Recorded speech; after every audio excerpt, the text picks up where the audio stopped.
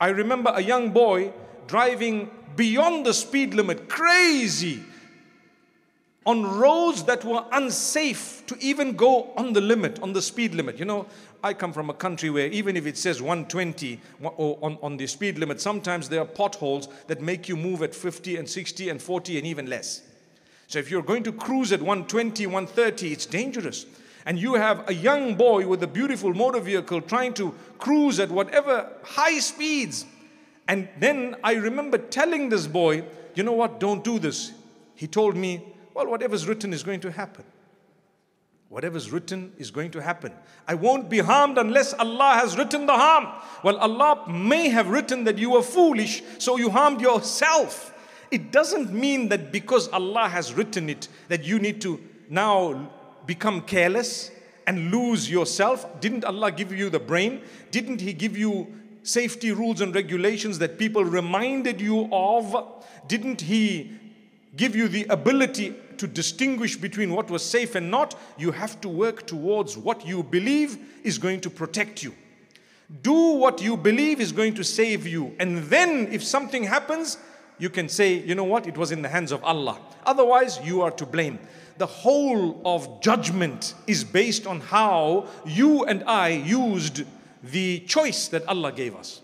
On the day of judgment, what is Allah going to ask you? Do you know? He's only going to ask you about how you used the choice He gave you when He gave it to you. If He did not give you a choice, there's no question asked.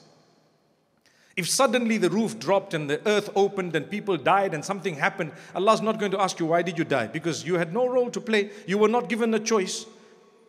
But when you have a choice and you committed suicide, you're going to be asked, why did you do that? You can't say, well, I was just thinking if it's my death, I'm going to go. And if it's not my death, I'm not going to go. So I decided to stab myself. Come on, come on, come on. You can't do that. May Allah Almighty grant us protection. So to protect yourself, you make dua to Allah. Like I said a minute ago, what did I say? May Allah grant us protection. Say Ameen. But you also need to apply your mind and the capacity given to you by Allah. The energy, the effort. You walk in a certain way. It's cold out there. If I'm not wearing a jacket and I know I've got 1 mile to walk and I have a jacket and I leave it, who is to blame if you were to get ill and sick? It's you. You should have covered yourself a little. If you know it's a short distance, I'm just jumping into the vehicle, it's a different thing. Notice how I'm covering myself because I didn't wear anything today. I jumped from the vehicle, came straight into the building. But there was a reason. Because I knew if I'm going to carry massive coats and everything, I'm going to have to take it out. I just need to walk in, walk out. But if I were to walk a whole mile, I would have brought something so warm with me because Allah's given me the capacity and the energy and the ability. I can't blame Allah then to say, well, it's okay if I'm meant to be sick, I'll be sick. Can you say that?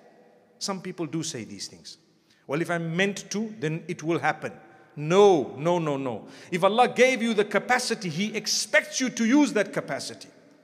If Allah gave you the ability, He expects you to use that ability. That's what He's going to ask you about on the day of judgment. So we make dua, oh Allah, protect me. But with that, don't put yourself into a situation where you know you're going to be harmed.